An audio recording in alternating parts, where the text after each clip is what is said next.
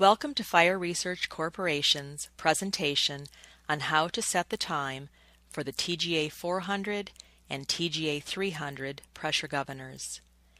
In order to set the time, the governor must be powered and the water pump should not be engaged. First, press and hold the silence button until the RPM display shows 4 dashes. By releasing the silence button, the program revision code will now be displayed. Next, press the pressure button until the message display shows Set Time. Now press the menu button. AM or PM will now be flashing. Pressing the pressure button will allow you to choose AM or PM.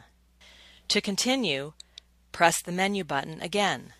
The minutes are now flashing and can be changed by pressing the pressure button to increase the value or by pressing the RPM button to decrease the value.